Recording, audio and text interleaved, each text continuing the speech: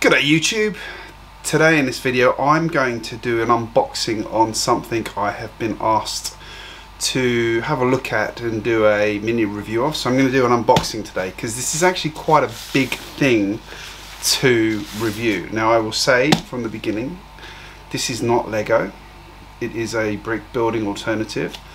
But I thought about this long and hard, and this is one that other people on the YouTube have reviewed and spoken highly of, and I know that they did do quite a lot of quality control on this particular set that was sent to me.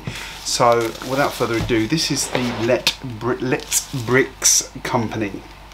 So they make lots and lots of MOCs, trains, train accessories. I've got to say, I was going through their website and they've got some absolutely cracking models, and they've actually asked me to review a steam train, which happens to be their version of something that Lego released years ago that I don't have. It's not the same train, they haven't copied the design, it is their own design, or they buy designs from MOC people. If you check on their website, they do actually have Lego mockers who've sold their designs to it, and some of the big YouTubers do sell to some of these better companies, GJBricks being a very good example of that.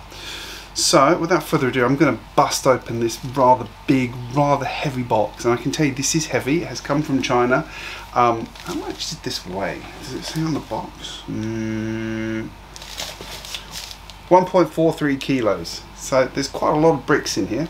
So let's have a look at what's in here.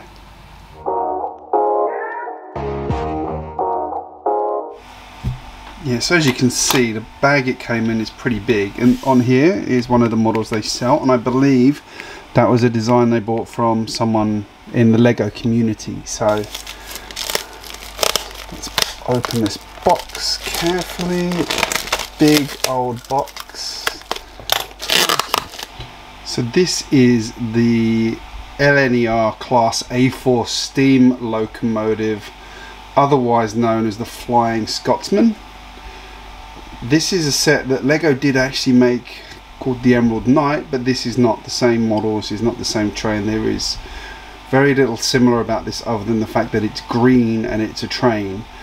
This is the official colours of that train, so you can go through this and look for all the differences, like all the piping's different, this front bit's different, the way the wheels are done is different, it's got two tenders, that's different, the way the stacks are done on it is different. It's nothing like the Lego one, which intrigues me, and it also comes with some rather good rod arms on the wheels as well, which I'm very intrigued to see.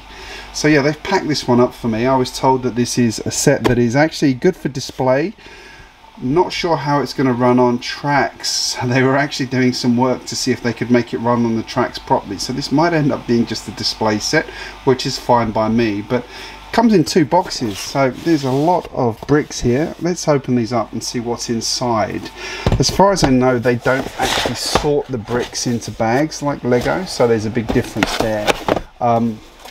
So I would make quality control quite challenging. Yeah, so you can see everything is just loose in here in bags. Even comes with a USB flash drive apparently, which I'm guessing is the instructions.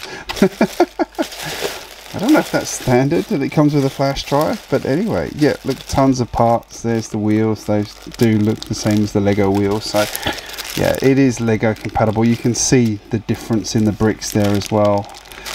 Immediately, there's no obviously Lego on them, the finish on them is slightly different, so it is different to Lego. I'm intrigued to see what the quality of this ends up being like. As I said, I have watched some stuff by other YouTubers to see, you know, and they have spoken very highly of some of their other MOCs. They do some fantastic diesel trains, and I know a couple of those designs are bought by other, bought from MOC designers in the Lego community. So let's have a look at what's in this other box.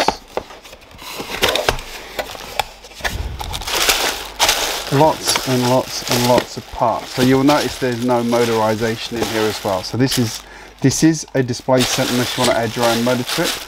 Luckily I do have a power up motor and battery box spare at the moment, so some very long tubing, so that will be used to see if I can get this moving. As I said, they were trying when I asked to They were trying to update the instructions to include how to motorize it. So they do a more recent version of this as well, which has a motorization 2, which is slightly bigger. So yeah, I am excited to have a look at this and put this together.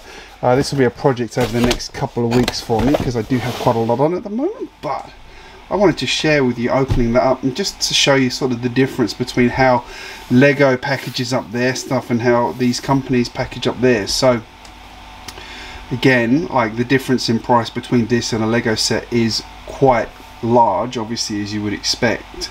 There's a lot in this set, and at the moment they sell this one on their set for, on their website, for 277 Australian dollars. So what's that, about 180 US dollars?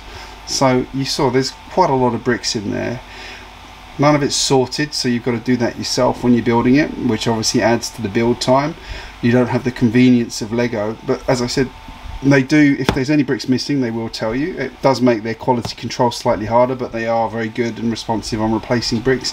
And they did actually delay sending me this because they realized that it was missing some of the parts it needed. So fingers crossed everything is here and I will be able to build it in one hit. I'd love to know if you've tried building with these guys, if you've tried building these sets from Letbricks. I think they've got some fantastic MOCs, and I can honestly say go and have a look on their website.